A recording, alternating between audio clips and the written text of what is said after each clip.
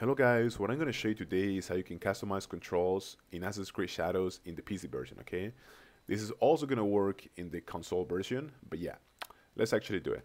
Alright, so first thing that you have to do is you need to go into your menu by pressing escape, and then you have to go to options, and now you have to find your controls menu, which is the second one, and you have to select either your controller, if you're playing with a controller, or a mouse and keyboard, okay, which is what I'm doing actually. So I'm just going to press on this one here.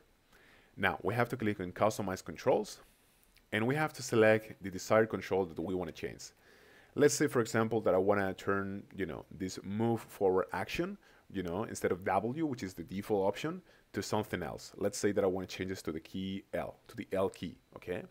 I'm just going to press here, and I'm going to type L on my keyboard, and now I have the desired action, bind to Alt, to the L key, okay? I'm just gonna keep it now to W, which is standard.